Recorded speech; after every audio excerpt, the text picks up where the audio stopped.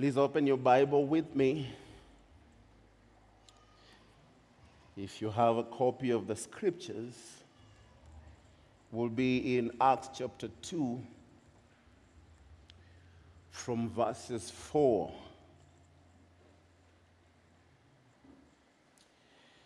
Before that, let's ask for God's blessings as we read His word. Lord, we are before you again, asking of you that you would fill us with your Spirit, fill us with understanding. And as we read your word publicly, we pray that in your own very special way, you'll come into our hearts, speak deeply and personally to us this morning as we fellowship with your word. Give us understanding, and may the meditation of our hearts and the word we speak be accepted before you. In Jesus' name, amen. So last week we stopped verses 4, where we see the Holy Spirit filling the disciples, and they began speaking with other tongues as the Spirit of God gave them utterance. So please, if you have your Bible, let us read together from verses 4 as we continue.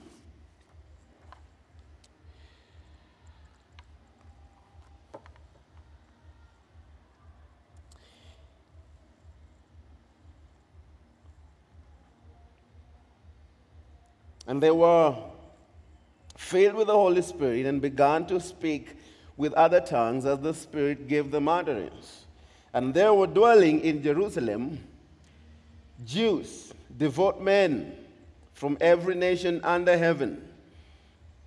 And when this sound occurred, the multitude came together and were confused because everyone heard them speak in their own language.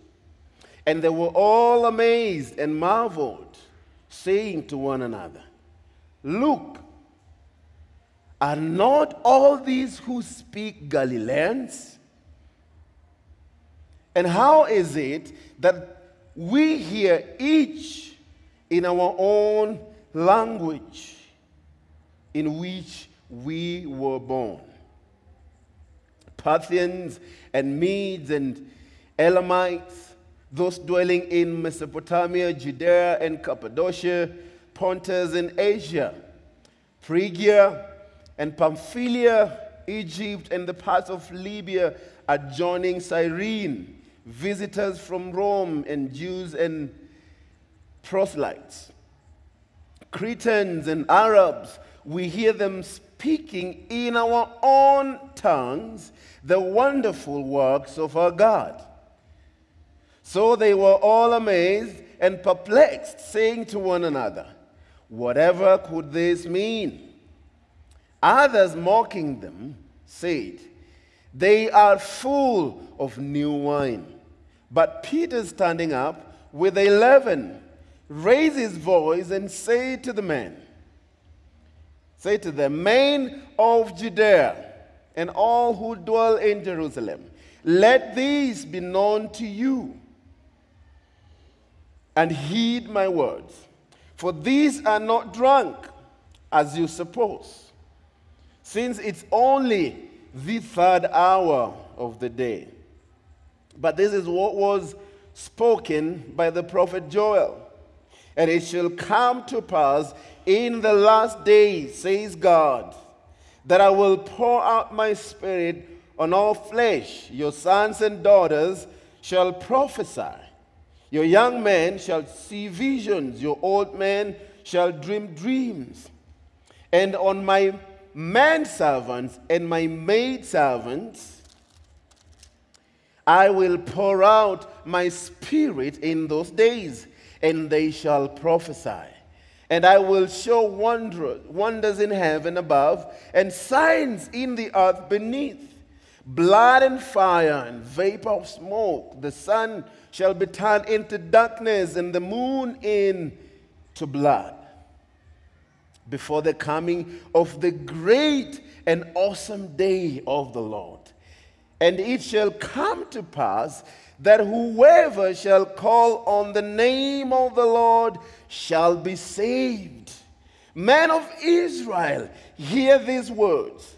Jesus of Nazareth, a man attested by God to you by miracles, wonders, and signs, which God, through him, in your midst, as yourself also know, God did through him in your midst.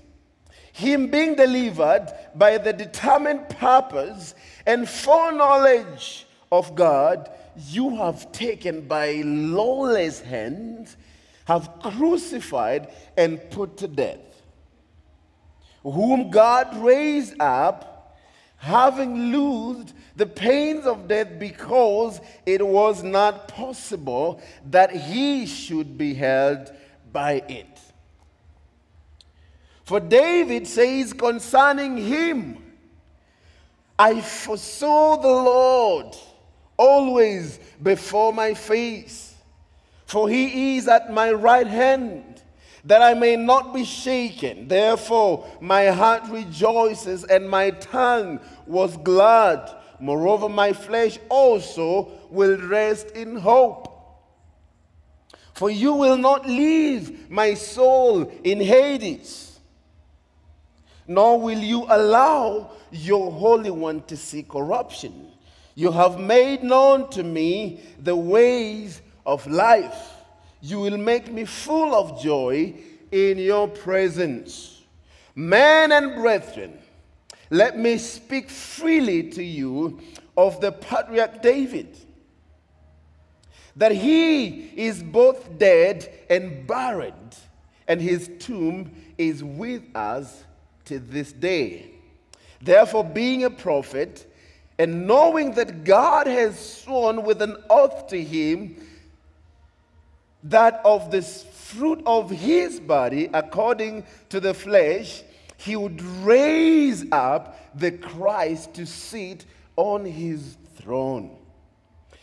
He, foreseeing this, spoke concerning the resurrection of the Christ, that his soul was not laid in Hades, nor did his flesh see corruption. This Jesus God raised up, of which we are all witnesses. Therefore, being exalted to the right hand of God, and having received from the Father the promise of the Holy Spirit, he poured out this which you now see and hear. For David did not ascend into the heavens, but he says himself, the Lord said to my Lord, sit at my right hand till I make your enemies your footstool. Therefore, let all the house of Israel know assuredly that God has made this Jesus, whom you crucified, both Lord and Christ. This is one of the powerful messages we'll hear from the Bible. One of the most powerful preachings that we hear right at the beginning of the church. And our subject this morning is the call to salvation. The call to salvation. We see here that the Holy Spirit came upon the disciples as they were waiting upon the Lord. We talked about it. And what is happening as we continue to see is the subject that has caused a lot of division in many of the denominations because of how we project what is written in the scriptures. The Bible tells us in verses 4 that they were all filled with the Holy Spirit, and they began to speak with other tongues as the Spirit gave them utterance. If you are a proper reader of the Bible, you see the trail and what the writer is talking about, especially the big subject of tongues. Where I got born again some years ago, the evidence that you're born again was for you to speak in tongues. Some of you know that, right? You have to say things that you don't know. You have to repeat. And in fact, if you've gone there for a few weeks and you seem not to get it, they will coach you on how to do it. Say this word: Shama, Rabba, Kanta. Repeat these words after me so that you will be known as the person who has been filled with the Holy Spirit, because you're speaking in other tongues. And they say that, when you want to worship deeply, you speak in these tongues because the enemy does not understand what they are.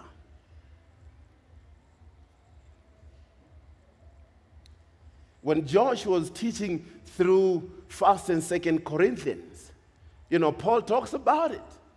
He talks about the tongues. Though I speak with the language of the angels, and I have no love, I'm just like a what? A clinging cymbal. I'm just making a lot of noise. But the thing again, he says that he doesn't say, hey, people should not speak in tongues. He says whoever speaks in tongues, he edifying God. He's speaking mysteries to God. But also you should pray that you will understand what you're talking about. I want to know what I'm saying to God, right? I want to pray with understanding. Not just blabbing things for the sake of fitting into a religious group. I want to know what I'm saying to God. Because it was evident when the Spirit came upon them, they spoke the wondrous things of God, and it was audible enough for people to hear. So please, don't be confused. It is as simple as the Holy Spirit gave them utterance, and they spoke in the language that can be learned. A language that you can hear, that you can understand. How did they know they were speaking, wondrous things to the Lord? What was the significance of this occurrence? Number one, Jesus is fulfilling his promise, as we have talked about. He says in Mark 16:17, and these signs will follow those who believe. In my name they will cast out demons. They will speak with new tongues. Jesus said it. It is happening because they are speaking in a language they never spoke before. But it's a language that can be understood. Jesus said it. And another aspect that we talked about, it was spontaneous. They didn't program God. They didn't program the Holy Spirit and say, well, in such a time, he's going to come, he's going to fill us, and these are the things we are going to say. People are going to get confused, but we don't care about that. It was very spontaneous. That means it was outside their timings. You cannot time God and say, he's going to do it this day or the next minute. He comes when he wants. And then also we see that everyone was included, because when the coals of fire rested upon them, it was not just the 11, it was the 120. Everyone was included.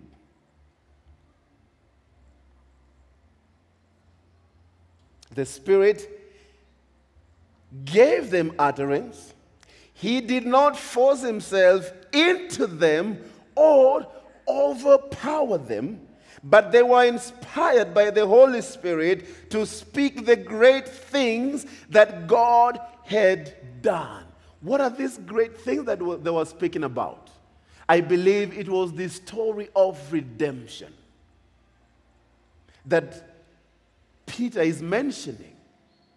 He says, it will come to pass that those who will call upon the name of the Lord, they will be saved. So essentially, this story is the story of salvation, the story of how we were redeemed. You remember the 40 days when Christ was here with them before the ascension. He was teaching them, explaining things about the Messiah, about himself, for 40 straight days. And when the Holy Spirit came upon them, he reminded them of all these things. And they began to speak them. I mean, think about it. If you got nothing in you, what will he remind you about? You got to have something. You got to read the word.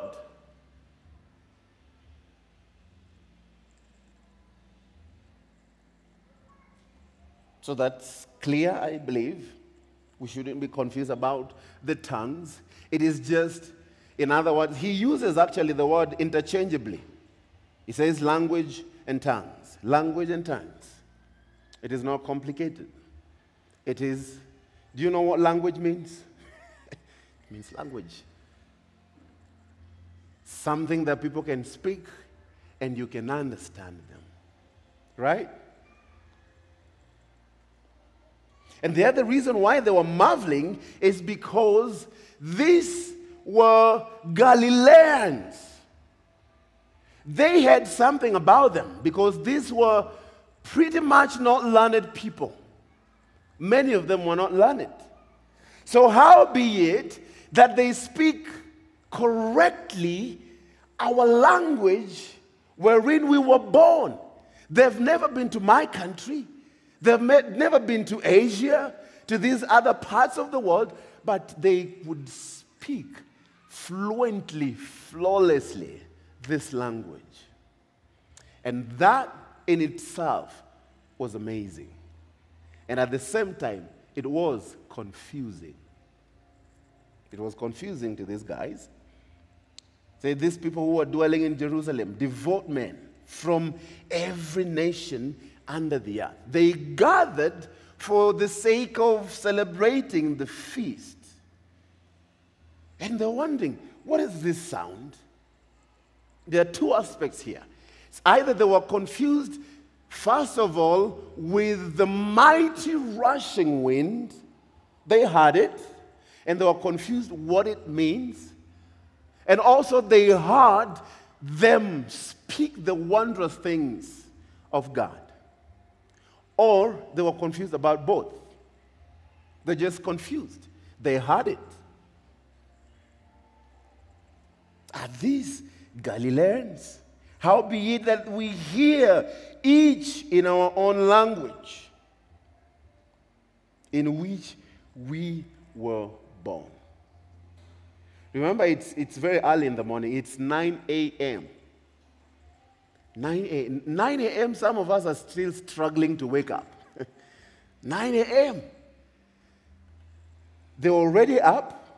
They were already praying.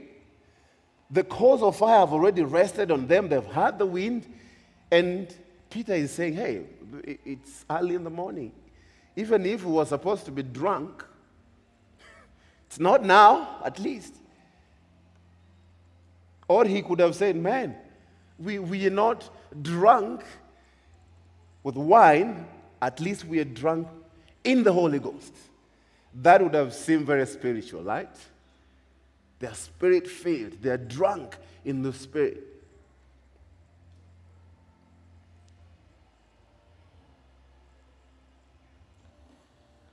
But whatever these people are coming from,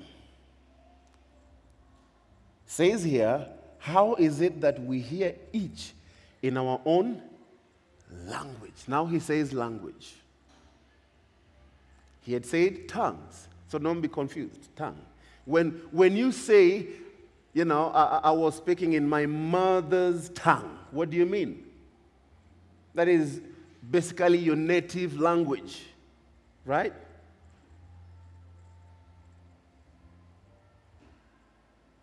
Cretans and Arabs, we hear them speaking in our own tongues the wonderful works of God. In their gathering, they were confused with the sound they hear, and then they came close to pay attention, really. And what did they hear? They heard them praising God. When the Holy Spirit filled the disciples, they praised God with every other tongue, but it's only the crowd outside that was confused.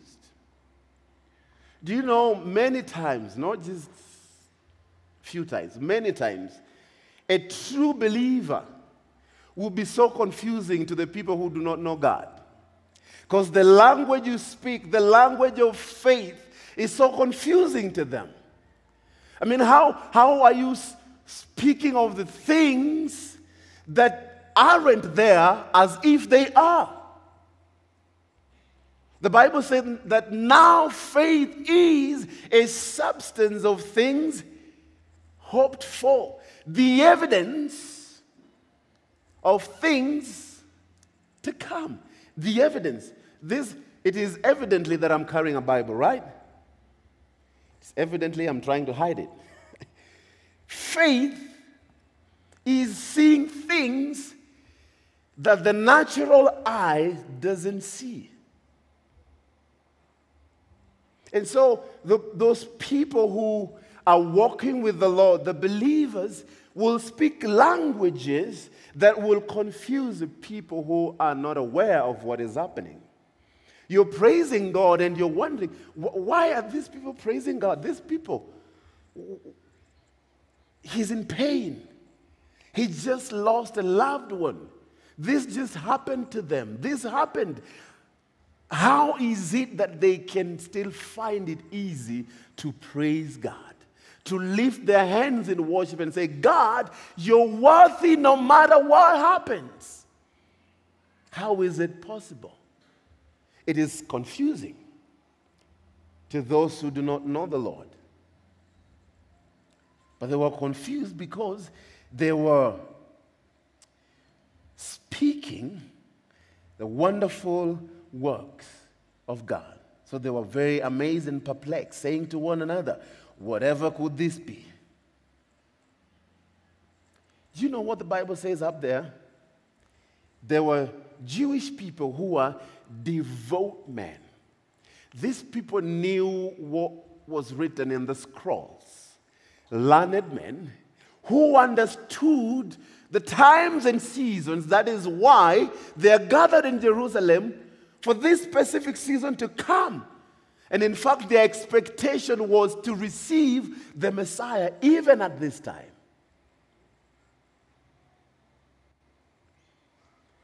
But what is happening is they don't see that. They're getting confused with this kind of language. These praises are confusing to them. Devout men who have spent the rest of their lives going to the temples and giving alms and helping people and doing all these things. They have accomplished all the religious requirements for righteousness. They're here. But they're still amongst the people who are confused. Why? Because they didn't program God to come in this way. He showed up in a way that was amazing. They didn't expect it. And others were mocking. So those who didn't want to think about it deeper, they just decided, well, these guys are drunk. They were drinking. It's like they were drinking the whole night.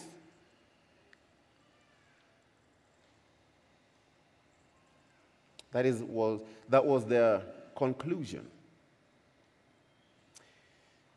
But think about it.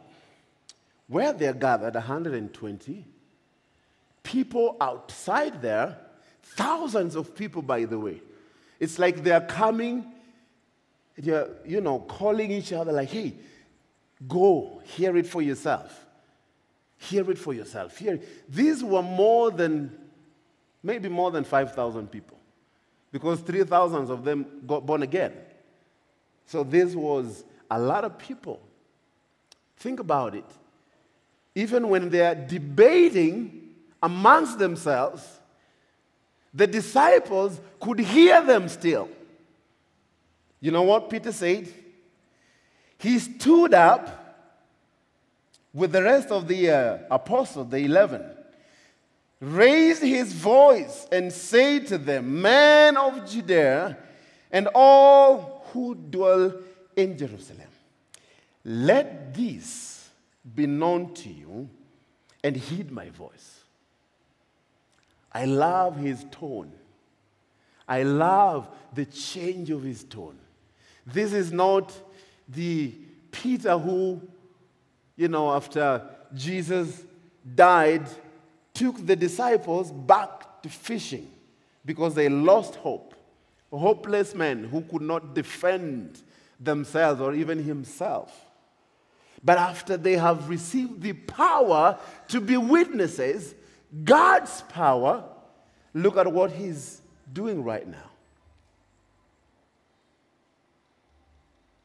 It is amazing. When God is doing a new thing, our reaction will inform us or others what we think about the occurrence. When God comes into the room or in your life, what does it tell you? And what does it communicate to the people out there?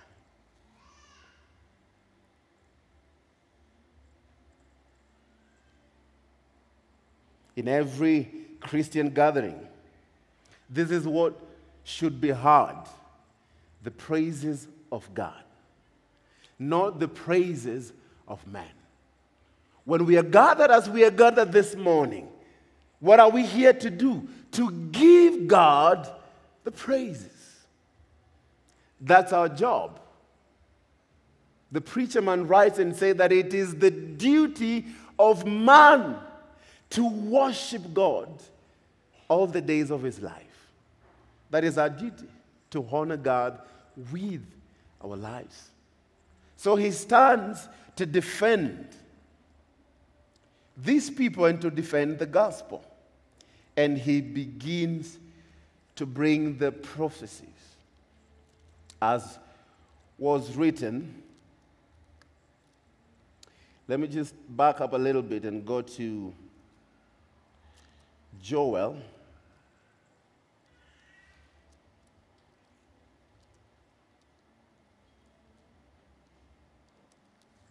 Joel chapter 2.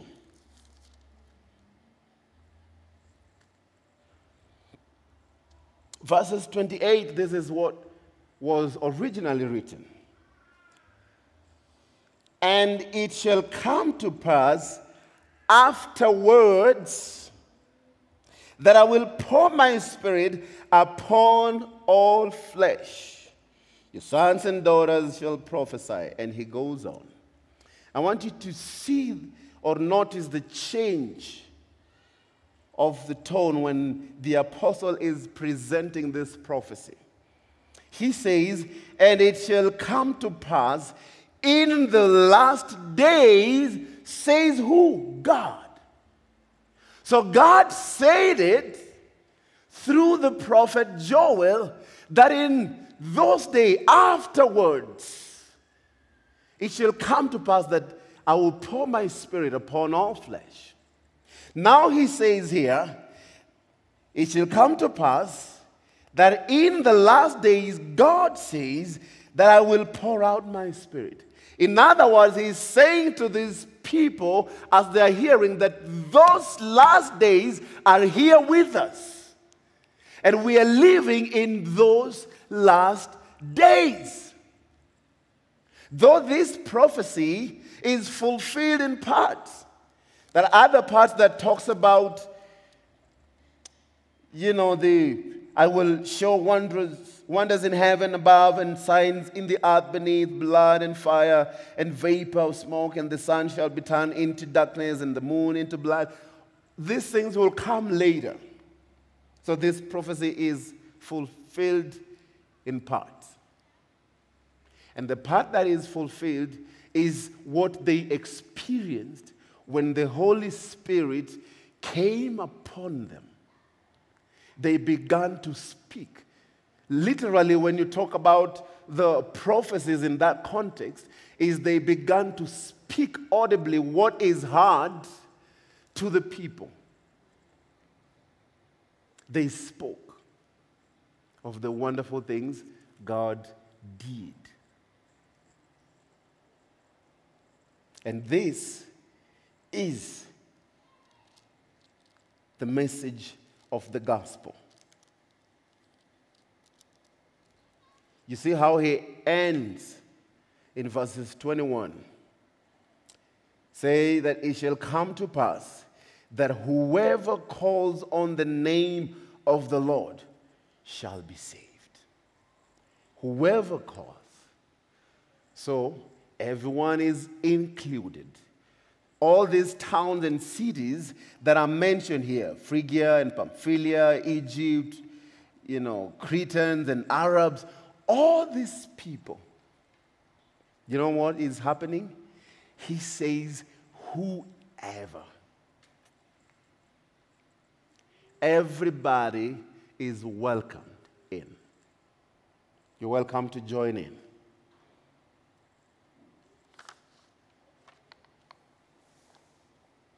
Every spirit-filled person will always stand up for righteousness. And that is what the apostle is doing. He's standing up for what is right, not what people think. Because what they're thinking out there is drunkenness. What is really happening is they are filled with the Holy Spirit. They are empowered to speak forth of the praises of the Most High God. And this is now the gospel presentation. In the gospel presentation, there are aspects that must be there when we are sharing the gospel with people. It doesn't matter who they are. Number one, Jesus' death was in the foreknowledge of God. People must know that. They must not think that this was just something that happened. It wasn't planned. No, this before the beginning of time, God had it in mind. Before the beginning of time, He already knew that this was going to happen. So the trail of things, as things are happening generation after generation, it is just building up to the nearness or the closeness of the Messiah coming. And we see Him living as a man for 33 years in this earth. He's taken up, and then He's filling the disciples with power and authority. To do what? To be witnesses. That is the essence of this filling. So, people must know that this death it was not just an accident. It just happened. It was in the foreknowledge, because He spoke about it here. And number two, what was the cause of death? When people die, especially when we really don't know what happened, we normally ask, What was the cause of death? Was it pneumonia? What kind of sickness was it? They will do post-mortem and all these things to verify the cause of their death. But in this case, the cause of his death is recorded here. In verses 23, it says, him being delivered by the determined purpose and foreknowledge of God, you have taken by lawless hands and have crucified and put to death. So the cause of death, your sins. Cause of death, my sins. The cause of death is lawless hands that took him to the cross. I did it. I took him to the cross. I know how. My life, my lifestyle took him to the cross. And then the other also important aspect of this gospel presentation, Christ's resurrection, has to be the core of our salvation. Do you talk about resurrection? Because David, being a prophet, spoke about it. And do you know what it says? That whom God raised, verses 24, God raised up, having loosed the pains of death, because it was not possible that he should be held by it. That was not possible for the Christ, the anointed one, to be held by death. Because David said, you will not allow your Holy One to see corruption. These things are being fulfilled right there. And if these people were brilliant, they are hearing the references from the Old Testament, and they're like, this, everything is adding up. Everything is now making sense in their minds. They are beginning to get it. It was not possible for him to stay there. Though he said, no one takes my life. I laid down willingly. I laid down willingly. And then after the resurrection, we got to talk about his exaltation. He's exalted above every other name.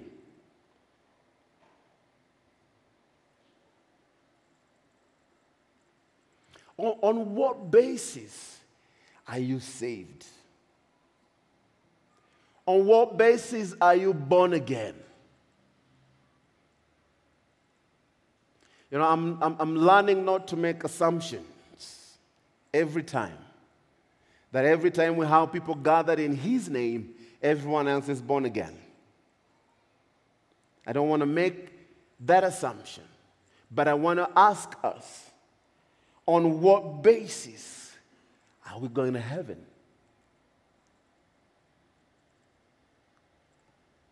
Are we saved by works? What we are able to do, because we have accomplished all the religious duty required by the law? Or did we simply say what is written here? For whoever calls on the name of the Lord shall be saved. Did you call on his name for salvation?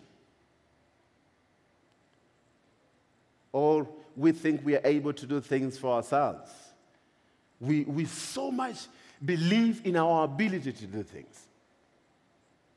There are things that Jesus never said, but they have become a thing for most believers in our world today. You're talking to people, especially in these interviews and, these conversations, they make people liars. People who have nothing to do with God. They just drop the name of God for them to, for people to see that they are religious. And even those who we know as dedicated children of God, believers, they repeat words that Jesus never said. Do you know what Jesus never said? Jesus never said to you, follow your heart. He never said it. Jesus never said, believe in yourself. He never said it. Jesus never said, be true to yourself. Jesus never said, your happiness is what matters. Jesus never said, live your truth. I feel this is true for me. No, Jesus said, whoever wants to follow me, wake up every morning, carry the cross, and follow me.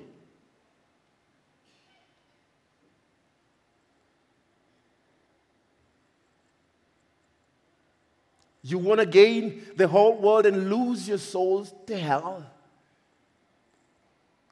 Pick up your cross and follow Jesus.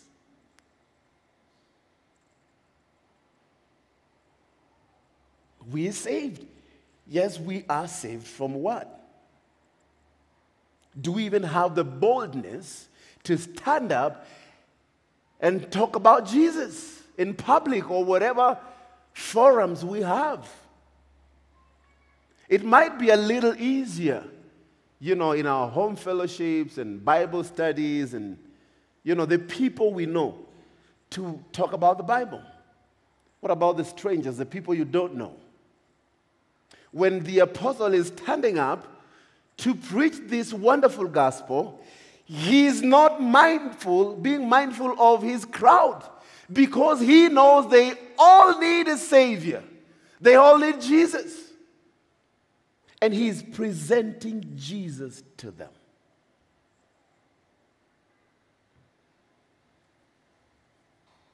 This Jesus God raised up, of which we are all witnesses.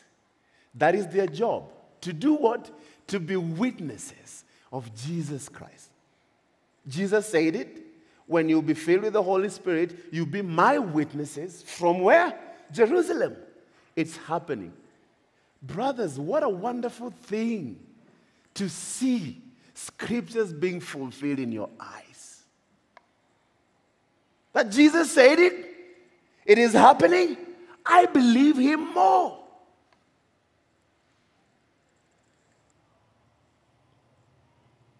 Peter was not concerned about, pleasing these religious leaders and people around him. He addressed the real issue. And the real issue was the sin issue. You know what he told them? Is all of you people, you delivered the Holy One. You took him to the cross and nailed him there. It is your sin that did exactly that. Think about it. It is your sin. It wasn't the Jewish people. It wasn't the Roman soldiers. It is your sin that nailed him on the cross. Sometimes we think, our sins are a little bit bearable, so it's not that much for Jesus to take it to the cross. At least mine is bearable. I don't say these words. I don't do these other things. I help people. I just do these things a little bit. Just a little bit. There's no sin is little. Sin is sin. And if there are things in your life that you're hiding, you got to bring them to Jesus. Bring all your weights to Jesus. He will give you something that is lighter for you. Why burdening yourself with the weight of sin?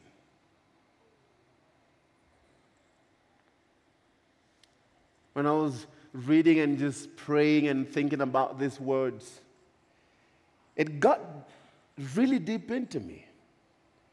I started thinking about these words, what they really meant for the people who religiously had accomplished a lot of things, and you're telling them, forget about what you know. You need Jesus. Whatever you know didn't save you.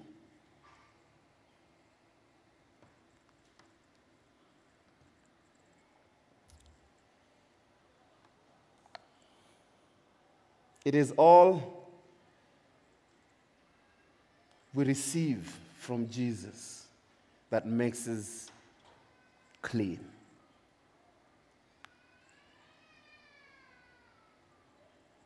What are you concerned about?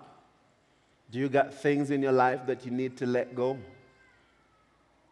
Then you have an opportunity to let them go. All these people, they were gathered in the name of the Lord, but apparently they needed Jesus. He's always available for those who will call on his name. Whoever calls on the name of the Lord shall be saved. And it's amazing what he writes about David here in verses 34. For David did not ascend into the heavens, but he says himself, the Lord said to my Lord. Who is saying these words?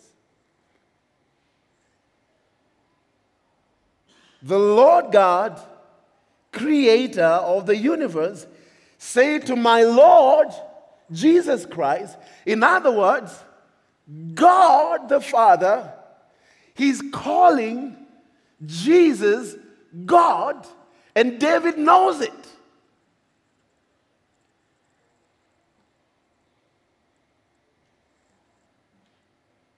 David knows it.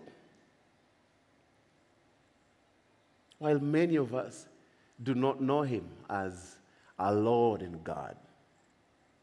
You know, this was very important, especially for the Jewish people, because everywhere the name of the Lord Yahweh would be invoked, they wouldn't confuse who he was. And Peter is telling them, hey, the one I'm talking about is Yahweh. I'm talking about God. You guys nailed him to the cross. That was hard to think about. It was hard to ponder. But he said, the Lord said to my Lord, sit at my right hand till I make your enemies your footstool. Therefore, let all the house of Israel know assuredly that God made this Jesus, whom you crucified, both Lord and Christ. End of story. He's Lord. Is he Lord over your life right now? Is he only Lord, in some few aspects of your lives? Is he Lord over your life? As I bring the worship team to come, think about the redemption story. Salvation, how it came about. That we were so deceived, so messed up, living in our sins. The Bible says in John that he came to his own people. They did not even receive him. But the ones who received him, the Bible says he gave them the power to become sons and daughters of God. To become.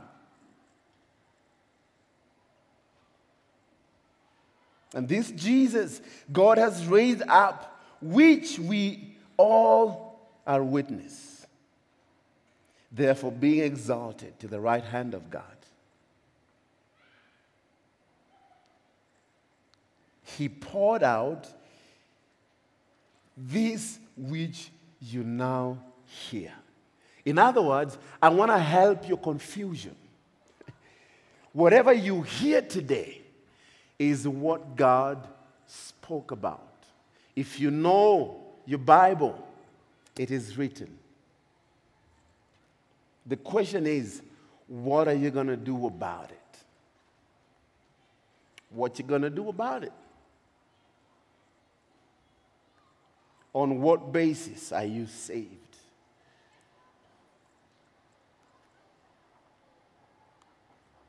Some of us, we think about heaven.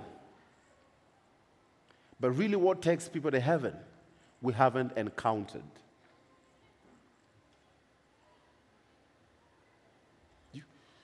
You don't have to know a lot of doctrines for you to go to heaven.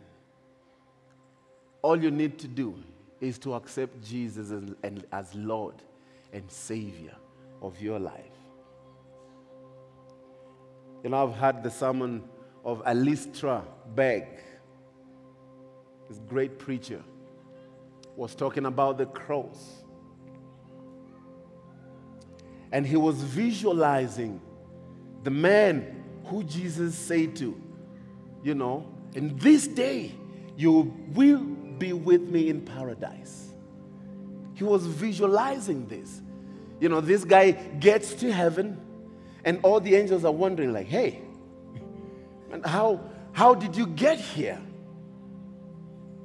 Are you cleared in the doctrine of justification by faith?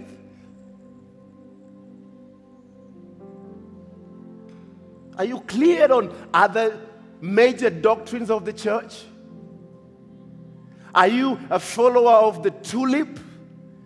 I mean, do you know any of this? Like, I've never had none of those in my life. What is the basis of your coming in? How is it that you're here? What brought you here, or how did you get here? You know what he said? The man on the middle cross said, I could. The man on the middle cross said, I could come. I'm here.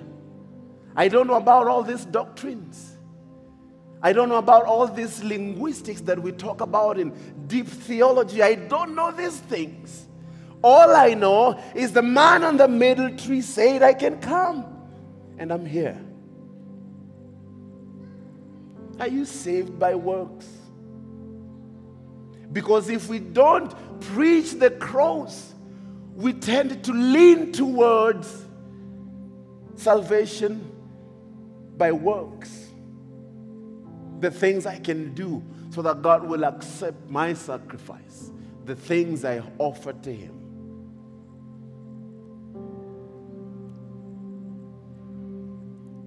Friends, I do not know when Christ is returning. I know He's coming soon. Soon enough that I should purify myself. The Bible said that those who have this hope to purify themselves. Am I going to continue in my sin because people are not seeing what I do? Because they're not aware of my lifestyle, so I can get away with things. In the old times, they catch you in adultery, they will kill you. In the new covenant, we don't have to catch you. Jesus says what? If you desire someone sexually, you have committed adultery. And do you know what you deserve? Stoned, to be stoned to death. And do you know the only one who deserves to throw the stones is Jesus Christ?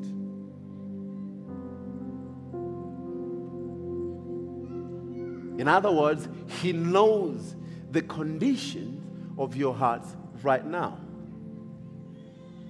You can't hide it. He knows it.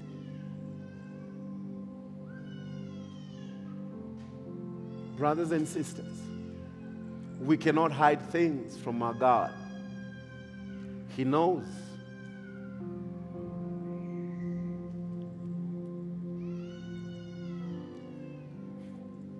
Follow your heart, follow your heart. No, you know what the Bible says? The heart is deceitful beyond comprehension.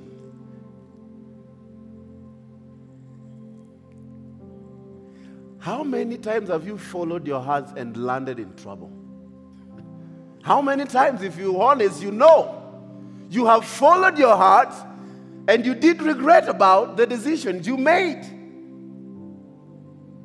Follow your heart. No, I would say follow God. Follow the heart of God. He's written His will on these pages. Follow His heart. Read His word.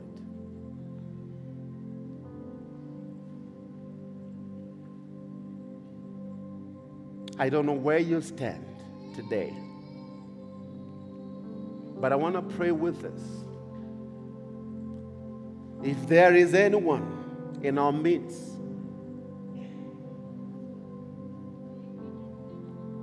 who is not born again,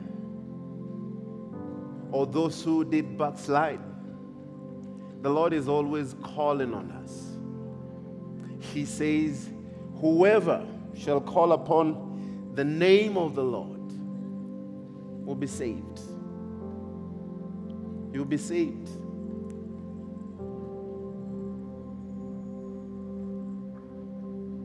Not tomorrow, not next year.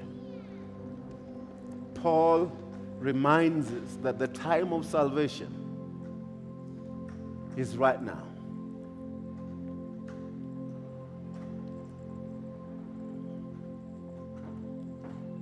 Sometimes we get ashamed in front of people. I don't want to make this decision in front of this multitude.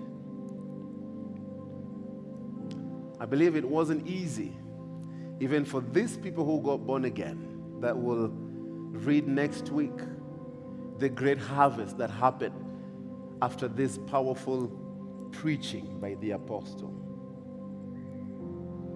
Just reading it in itself, so powerful. I don't know what it spoke to you as we read it. I know what it has spoken to me. I know. I don't want to take him back to the cross again because of my sins, because that is not possible for him to be taken back to the cross, to die the second time. But what I know, that he will show up the next time he comes. He's not coming to die on the cross, but he's coming to take the church. Are you ready? Are you ready? Let's bow our heads and pray. Oh Lord God Almighty, we thank you. When we look to the sinless Savior who sits on the throne, do we see our sins taken away?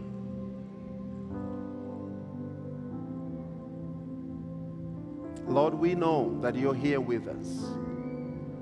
We know that you speak to us in your special way.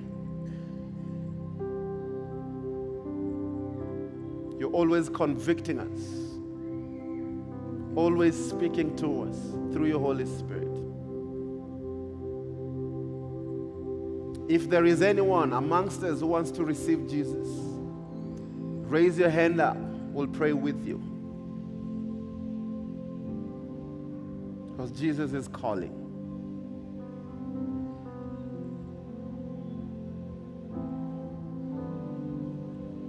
Anyone backslidden who needs the Savior, He's calling on you right now. We'll pray with you.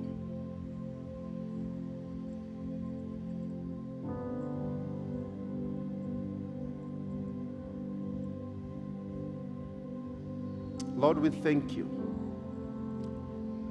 We thank you for your word that is alive and sharper than any two-edged sword. And we thank you